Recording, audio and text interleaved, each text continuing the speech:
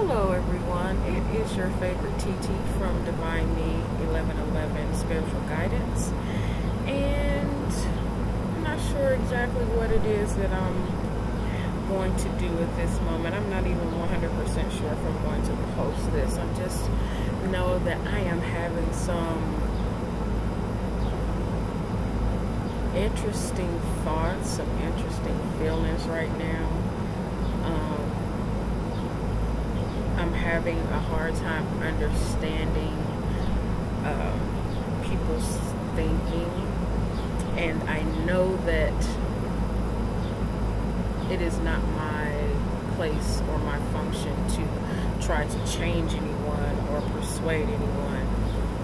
That's not what I'm here for. What I am here for is to be 100% truly and authentically myself.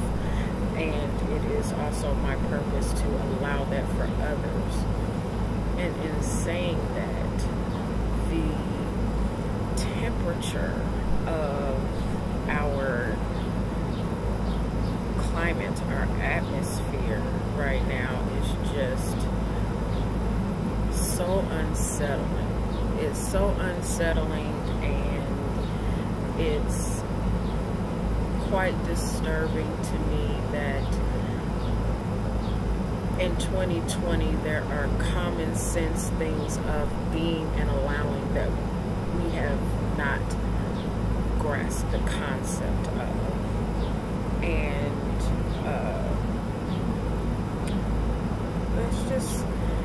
it's so unfortunate, because in all honesty, my 100% thought is black people are the bomb. We are.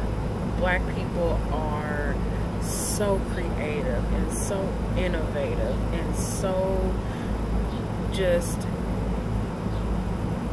everything stems from us.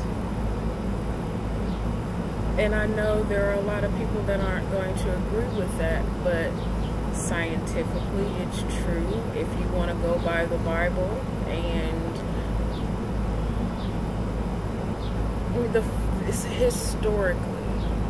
historically the first human remains millions of years old were African. That whole Eve gene, I'm just confused that we don't have common sense and common understanding. I don't care what you believe. I don't care who you pray to. I really don't. Are you respecting other people? Are you respecting yourself? Are you treating people like they matter? Or are you so caught up and wrapped up in what you have been ingrained and brainwashed with, that you don't even allow for another thought or allow for another perspective to retrain your thinking, or at the very least open your mind to what someone else's experience is? It's heartbreaking. And I'm gonna try not. I'm trying not to cry. Very emotional creature. Yes, I am. I'm a very emotional creature. But I also understand that we are just people. And why can't we just allow each other to be people? Before you make any assumption, before you jump to any conclusion, before you go off of what someone else has said, have you stopped and thought for yourself? Why would you teach someone to hate anything? Why would you teach someone to be disrespectful to another person? I understand that we have all been hurt in our lives and things happen. And I do my very best to try to not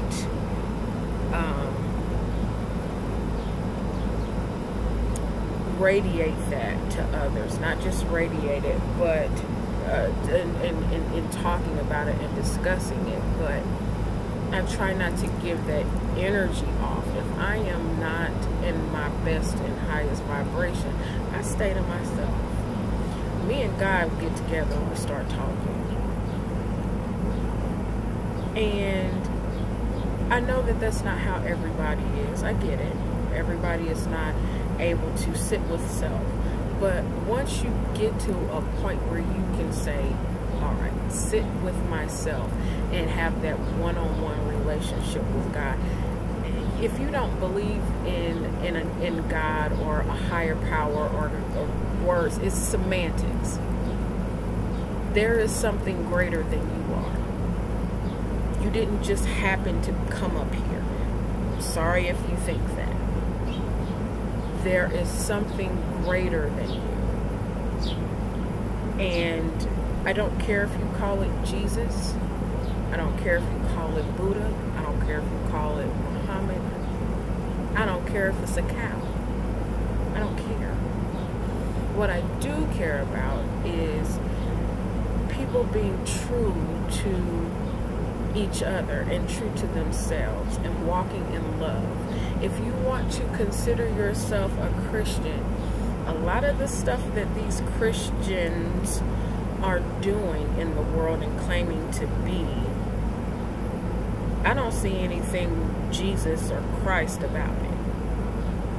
I've never read anywhere in the Bible where Jesus judged. If I'm not mistaken, I'm pretty sure it says in the Bible that he didn't come to condemn the world. So if we are supposed to be emulating Jesus, why are people holding condemnation towards others? For beliefs, for looking a certain way, for saying a certain thing, I don't understand. So are we going to be of a higher level of thinking, or are we still going to and let's stop comparing ourselves to the animals, because in all honesty, animals have more structure than we do. They have more structure, they have more discipline, they know their place, they know their job, they allow each other to be. There's function in the animal kingdom. Yes, that whole, survival of the fittest thing, but there is still order.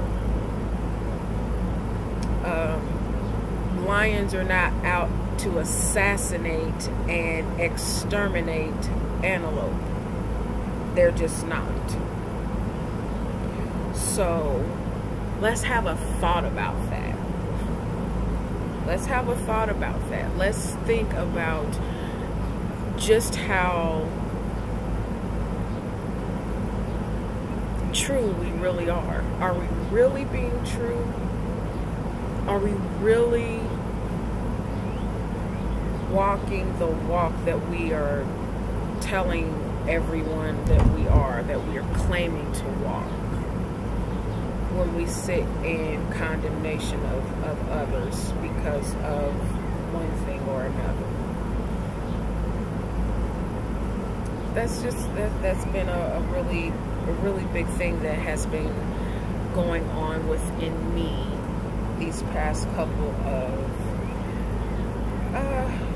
I'll say for at least the last 3 to 6 months. That part has really been weighing on me. I've been learning and going through a lot in these last couple of years,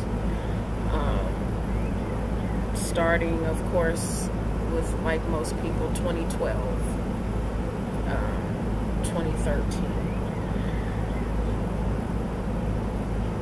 And I believe in graduation. I believe a lot of us have graduated to a different level of understanding, to a higher level of understanding, not just different, a higher level of understanding. And in my opinion, that is the Christ consciousness, the ability to see beyond the physical and beyond what is plain in front of you and seeing beyond that. I believe that Jesus saw his life as a way to be an example of how we are to communicate with God. He was 12 years old and he was teaching. Those that were in higher positions than he were sitting and listening to a child. That's understanding of, that's because he understood who he was. And I think that that is what he was trying to teach us. I believe that that was his purpose here on this earth, is teaching us how to, 11:11, teaching us how to be sovereign, teaching us how to have a relationship with God. In some instances, of a few days ago, about a week or so ago, I posted on my Facebook page, asked this question. I said something to the effect of, are we supposed to be worshiping Jesus, or was Jesus teaching us how to worship God? And I got some answers from two ladies that I am very, very grateful for, because in all honesty, I was expecting to be attacked, because I have been, for questions of that nature. But I wasn't. They explained to me their point of view, and I appreciated it. I appreciated their point of view. Did not sway me from what I think as far as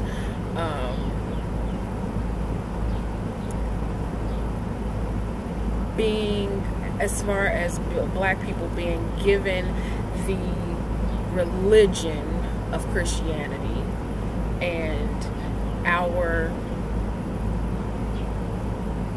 ancestors' relationship with God was taken from us, and we were told that this is the right way to do this, and then it was then taken and tainted and used to say, this is the reason why you are enslaved to us, is because you're supposed to be enslaved. But then not abiding by the fact that in Revelations it says that Jesus had feet of bronze and hair of wool, and I've not seen, unless you've tanned your skin to oblivion, I've never seen a white person with bronze feet and woolly hair. And I'll take woolly hair very lightly, because what's his name? Bob Ross had woolly hair, so okay. But I believe that Jesus was teaching us to have a relationship with God for ourselves. I believe that Jesus was teaching us, and not just Jesus. I'll take it even further and go with Muhammad or Buddha. These master teachers were teaching us how they achieved enlightenment, ascension, and how they were being the example of how we were supposed to do those things in order for us to have our direct relationship with God. And I think we have misconstrued that in taking the idea and the image of Jesus and taking us completely completely out of the Trinity. I believe Jesus was telling us we are a part of the Trinity. If we take Jesus out of the Trinity and put ourselves there, that also makes, because if I'm not mistaken, he called us co-heirs. We were called co-heirs. So yeah, that's something that has been very much frustrating to me, is we're supposed to be doing all of this to emulate what Jesus did, but we're putting restraints and constraints on ourselves because, oh no, we're not supposed to think of ourselves as Jesus. Well, if that's the, that makes no sense to me. It makes no sense. I don't understand why I am not supposed to think of myself as my big brother, my ancestor, thought of himself. He thought highly of himself.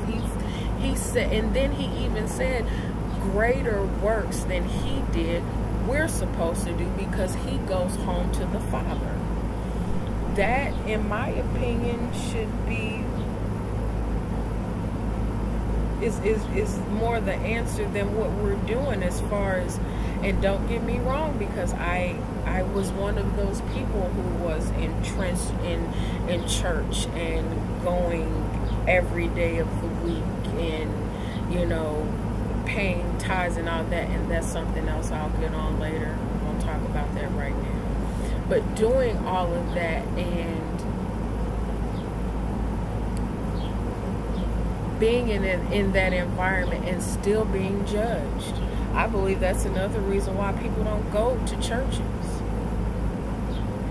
The church is supposed to be a hospital where people get well, but there are people sitting in pews that have sat in pews for 30 years and can't tell you anything about a relationship with God, but they can surely pick up the phone and worry their pastor.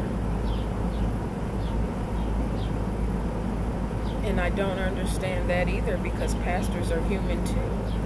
So